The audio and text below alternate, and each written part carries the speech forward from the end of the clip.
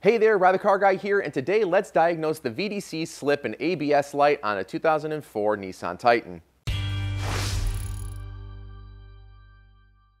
So last year, out of nowhere, my ABS engaged and started just losing its mind, and then I got an ABS, VDC, and slip light. Now that one I diagnosed to a rear wheel speed sensor that was melting against an aftermarket exhaust that someone put on here. You can find that video in the upper right-hand corner of the screen. Then it happened again this year. Everything started freaking out and all three lights lit up. I'd already remediated the one in the rear, so I figured it was something else. I grabbed a scanner, I plugged it in, and it turns out that the front left wheel speed sensor is now having an issue. I came across this trouble code, which is the open circuit for the front left sensor. I verified it, I went into my live data, and then I drove the truck a little bit, and sure enough, all of the other sensors were having readings. This one read 0. So I said, screw it, and I bought the other 3 sensors, and I replaced all of the sensors and said, let's just start from scratch. And unfortunately, that didn't fix it. So I think there might be an issue between where you plug in the sensor and your ABS control box up top. So that's where we're gonna start today, but if you don't have a scanner that scans these,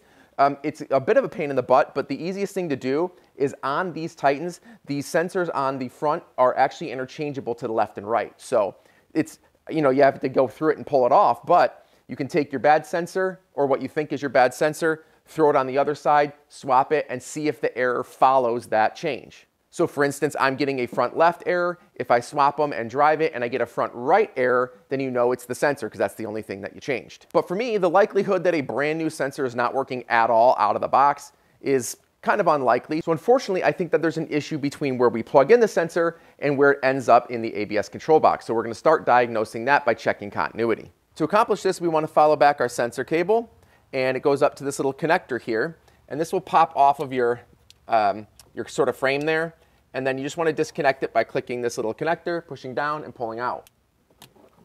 And I fashioned up this thing. This is my probe from my multimeter right here.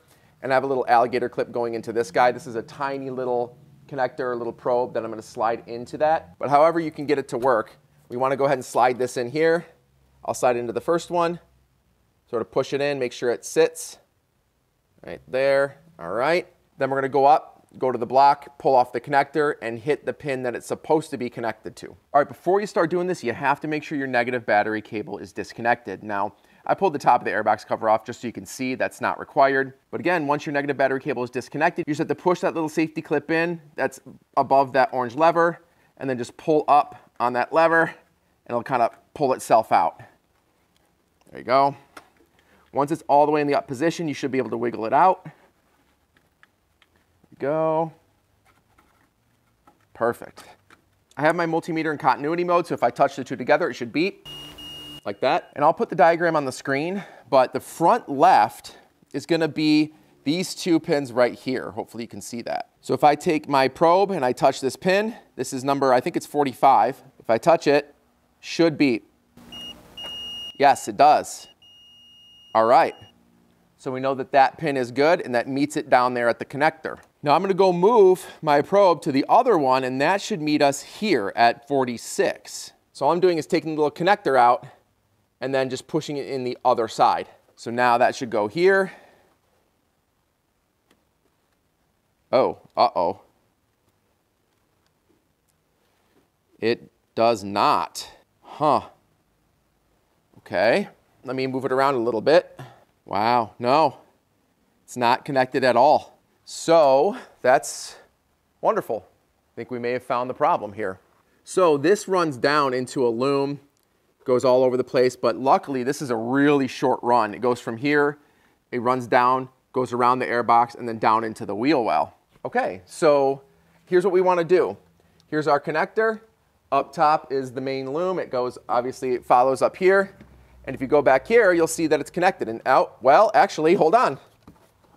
Look at this. If I pull back my wheel well cover, you'll see the loom is torn and there's only 1 wire in there. Let me peel it back. Oh, and look at that.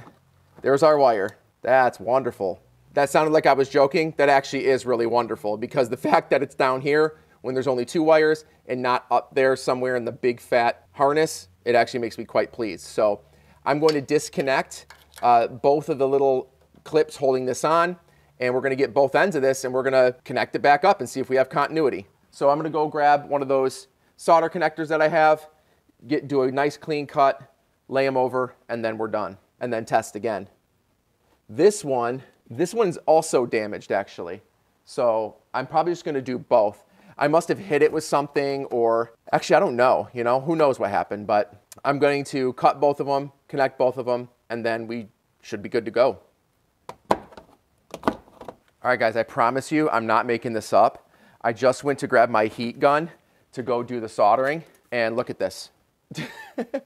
So now I gotta go fix this real quick, and then I can go and do this. I like to slide this down. In fact, I'm gonna unravel this once or twice to get some more length here. There we go. So I'm gonna slide this down here. There we go. And then kind of get them kind of twisted together just a little bit. All right, slide this back over. There we go. Make sure that the little waterproof bands are all on both sides, and then hit it with some heat.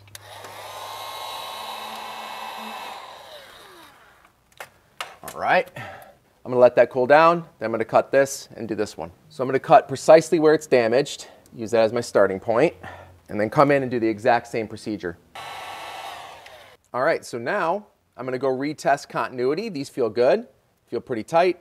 And then if we have continuity, I'm pretty confident about reconnecting everything, buttoning it all up, and then going to drive it and see if we can get this sucker to reset. All right, I have it back in continuity mode. So now I'm gonna go hit the first pin. I'm going to the one that I cut and redid. So let's see how that goes. Very good. Let's switch it over. This is the one that was broken. So here we go. Nice. That is the sound of victory. So now I'm just gonna recase this in a little bit more loom, then button everything up, and we can take this thing for a spin and see if those lights turn off for us. All right, there's our lights. So we're just gonna go out, drive this thing for a little bit and hope those things turn off. All right, I was driving for less than 5 minutes. I backed out of my driveway and turned down one road, and those suckers turned off. So I am so pleased. All right, let's go back and debrief. Well, I am incredibly pleased with that result. I barely drove 500 yards before those lights switched off, and now we can use four-wheel drive. That is one of the big issues here, is that these are all electronic switching for their four-wheel drive systems. So if they don't have all the wheel speed sensors working, it just literally won't let you shift into four-wheel, which is pretty obnoxious. If you run into a problem like this and you run your scans and all the wheel speed sensors are okay, really the only next thing you'd want to look at is your ABS control. The Xterra, Frontier, and Pathfinder are all designed this way, so if you're having this issue, it should work on all those vehicles in addition to the Titan. If you have any questions about this process or really anything in general, head down to the comments and ask away. If you enjoyed this video, please go ahead, scroll down, click that like button. If I helped you save a lot of time or money, maybe say thanks. Scroll down, click that thanks button. Subscribe for more content like this, and we'll see you in the next one.